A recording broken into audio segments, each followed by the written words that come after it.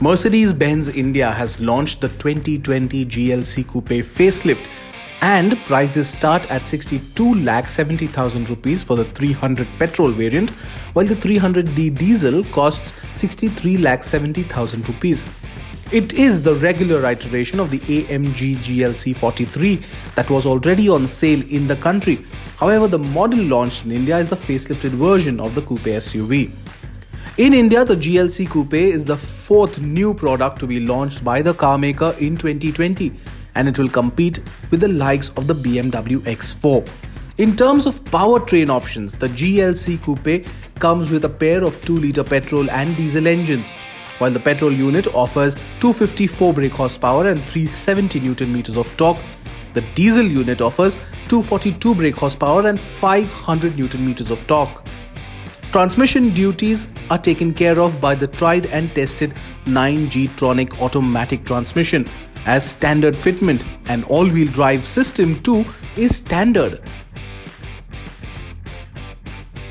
Volkswagen today revealed its first all-electric SUV, and it's called the ID.4. The company said that the car will be launched later this year. Following in the tracks of the ID.3, the countdown has already begun for the second model based on the new modular electric drive matrix. Based on the ID Cross concept, the ID.4 will initially be launched with rear-wheel drive, while an electric all-wheel drive version will be added to the portfolio at a later date.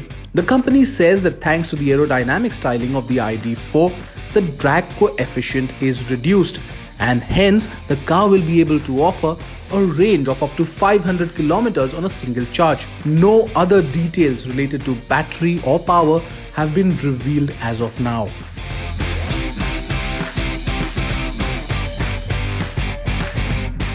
Yamaha Motor India has completed the transition towards BS6 emission norms ahead of the deadline of March 31, 2020. The Japanese manufacturer's mass-market two-wheelers vary from 125cc scooters to 250cc motorcycles, which now meet the new emission regulations. This includes the new Facino and the Ray ZR FI 125cc scooters. Then there are the FZ FI, the FZS FI, the YZF R15 version 3, the MT15 and the FZ25 as well as the FZS25 motorcycles. Prices for the range start at 66,430 rupees for the Yamaha Facino 125, going up to 1,46,000 rupees for the YZF FI. Prices for the BS6 FZ25 will be announced in April 2020, while the FZS25 will go on sale later this year.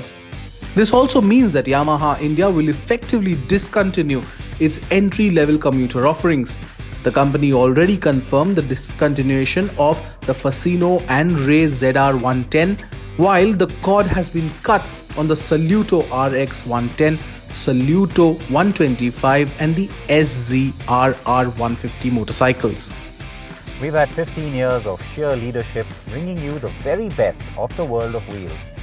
If you like the best, subscribe to our channel.